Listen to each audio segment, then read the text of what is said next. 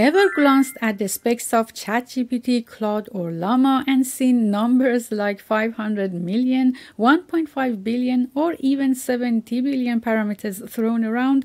These massive figures sound impressive, but what exactly is a parameter? Why do these models need billions of them?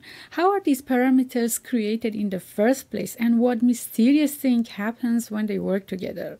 Well, all you need is to stick around for a couple of minutes here and I show you that LLMs are not these mysterious and black box weirdos that spit out text, and that parameters are surprisingly very simple concepts that unfortunately stayed in layers of complexity and mystery in the mainstream language.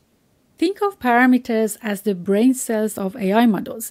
Just as our brains contain billions of neurons making countless connections, these AI systems use parameters to form their own neural networks. But here's the fascinating part.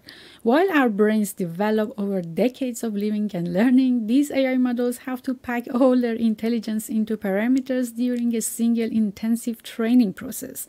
I'm talking about weights and biases. Yes, these are the parameters. By the way, this is the third episode in the Neural Networks Explanation series. In case you'd like to take a look at the previous two as well, I will leave their links for you. Previously, we learned how inputs such as the words you type enter the neural network. Here's where a weight and a bias term are added to each input word. But before getting into more details, let's review this 1-minute clip from episode 1. Imagine you're trying to perfect a recipe for a fluffy croissant. You've got all the ingredients, but the key to success lies in the delicate balance of flour, salt, sugar, and butter. Too much of one and the whole dish is thrown off. That's basically what's happening in the neural network, where the weights and biases are the secret ingredients that help the network come up with an accurate response. Weights are like the ratio of flour to water in a croissant dough. They determine how much importance to give to each input feature so that the network can learn to recognize patterns in the data and make predictions. But weights alone aren't enough. You need biases to balance them out. Biases are also numerical values as constants, which are added to the weighted sum of the inputs in order to offset the result before the input travels to a neuron. Back to today's video. So let's see how this weighted sum of inputs plus a bias actually works. We can use a simple coordinate system to show how weights and biases look in a simple linear equation such as this. Initially, we assign random arbitrary values as weight and bias parameters. These will be eventually tweaked along the network as we will see soon. But for now, let's randomly assign the value of 1 as the weight and 0 as the bias. If we plug in these values, it will give us this familiar linear equation, and this line represents a single neuron's output for any number as x or input. If we keep the bias value the same but increase the weight, the slope of this line increases. If we decrease the weight, for example, going to a negative value, the slope of this line decreases to a negative. Now, the bias parameter, which is added to the weighted sum of inputs, is supposed to offset this function. For example, plugging in the value of 1 for the bias parameter offsets this line upward, and decreasing the bias term to negative values will shift this line downward.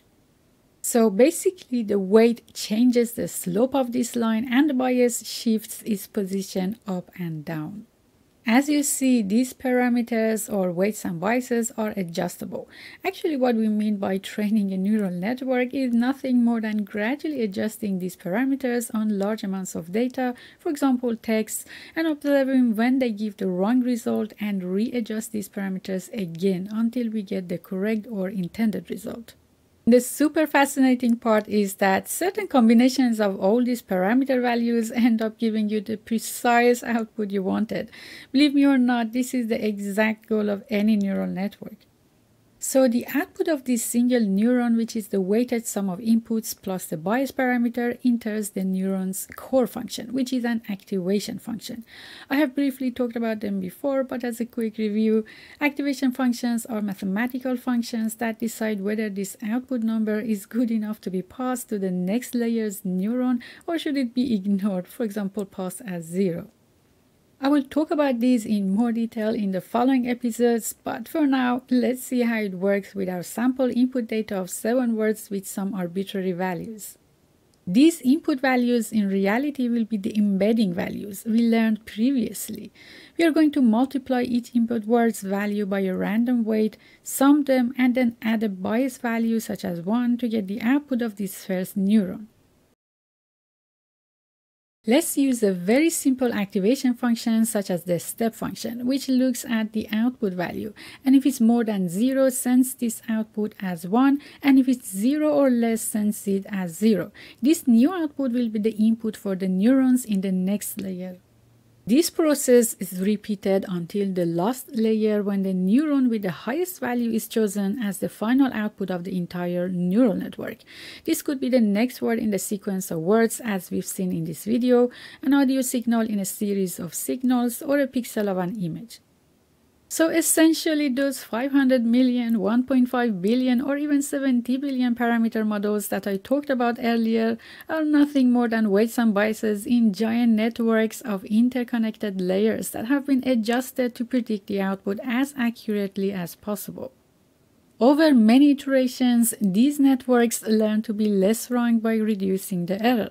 So when we are using a pre-trained model like ChatGPT or Claude, this means they are already trained to give us the correct output. That's the reason you see these chatbots spew out the words so fast and so human-like.